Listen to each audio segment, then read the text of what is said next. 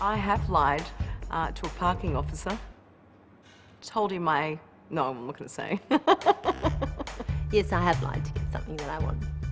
No, I've lied. I've manipulated a parking, officer. I don't think I've ever lied to get something I want because I wouldn't want anything that came or was the product of a lie. I was only there for 5 minutes. Well, okay, 5 hours.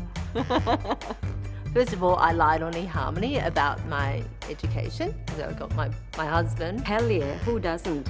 Whoever says that they don't lie are the biggest liars themselves. I would never, ever, ever lie to get something that I want. What else have I lied about? Doesn't all women lie to get everything they want? It's quite normal, isn't it? Comes with the territory of being a woman.